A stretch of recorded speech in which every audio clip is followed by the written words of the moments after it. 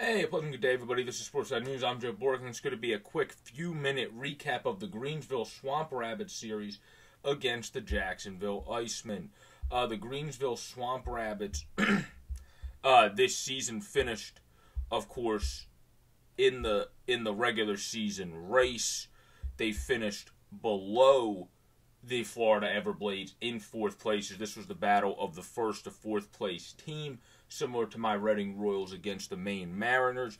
So it was expected, as they had 94 points to the 76 of the Swamp Rabbits, for the Swamp Rabbits to lose this series, which is why it was actually good on their end, the perseverance and fight they showed, even while falling in this series, in this series as a whole. Because the first game they lost in OT, 4-3. So obviously they showed a lot of grit battle in that one. 5-3 in the next one. 4-3 again in OT, kind of a repeating theme in this one, OT. And then 2-1 in a great goalie dual defense game, 2-1 on Friday the 29th. 4-3, then Greensville's able to get Florida back from a score, so that's a repeating theme as well. And that was a final in double OT to wave off elimination and potentially the game of the Kelly Cup playoffs this far, because you have double OT to wave off elimination. The problem then for the Swamp Rabbits perspective is it seemed to kind of drown them out and not have enough energy, as then they fell 5-1 in a great game by the Everblades, as the Everblades were able to clinch it and walk away and not have to worry about anything at that point, as they won 5-1 in a great overall game by the Everblades, as McCarron scored, Zach Solo scored, Joe Pendenza scored twice, and then Derek and Jelly scored. Only Bobby Russell scored for the Greensville Swamp Rabbits. So from the Jacksonville from the Florida Everblades perspective, I had the Icemen on my mind because that's the series preview I'm doing in a bit for both of those teams. From the Florida Everblades perspective, they played a series that I think similar to how they say the playoffs are never easy. What my Reading Royals were able to do, is I cover the Reading Royals and color commentate. Got the privilege to do that with Eric Jessberger now as well. But it's similar, like they played a lot tighter of a series, and this one was even tighter and even more battle struck than the Royals one against Maine, because it didn't go to all these overtimes. That it's going to be interesting to see from the Everblades perspective coming into the Icemen, who had an easy series in all things considered. Nothing's easy in the playoffs. They were still close games, a lot of them.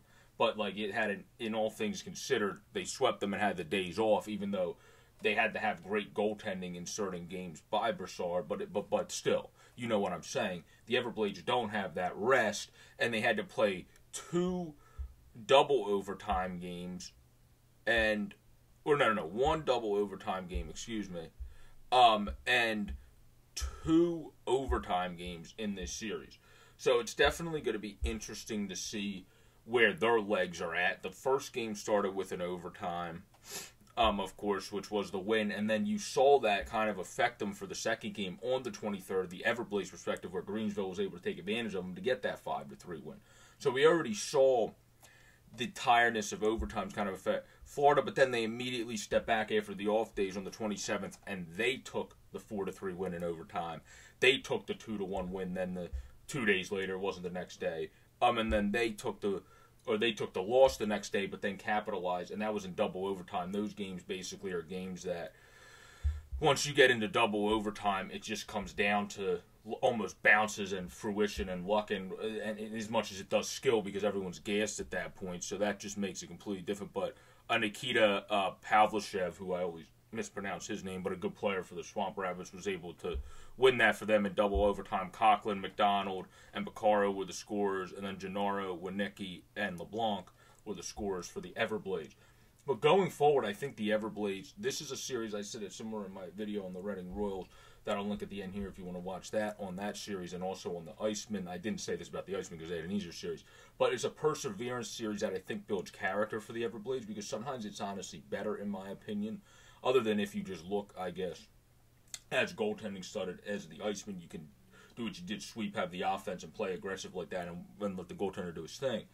But when it comes to most other teams, I think the Everblades played a little bit too aggressive at times in this series that kind of maybe cost them in moments to be able to keep these games so close, like the 5-3s, 4-3 games that were just a repeating theme in this series, minus the 2-1 game that they won on the 29th and the 5-1 whopping on the final game of the series by the Everblades. Then that 5-1 game, I think they played the most going, okay, we need to end this here. Let's play the most within ourselves, just push the offense, but also play the best defense in front of our netminder. And I think that's kind of what was able to get the Everblades over the hump, in my opinion, in the end, because they kind of just started to play the regular system, and then Johnson was able to have a good game in net.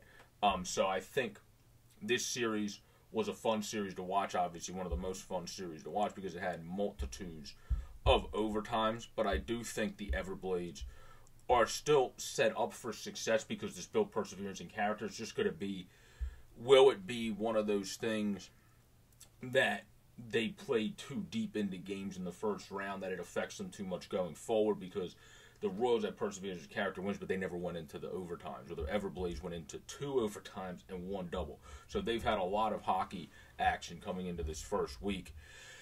And to put that all together, they played on the 2nd, then they play again on the 6th.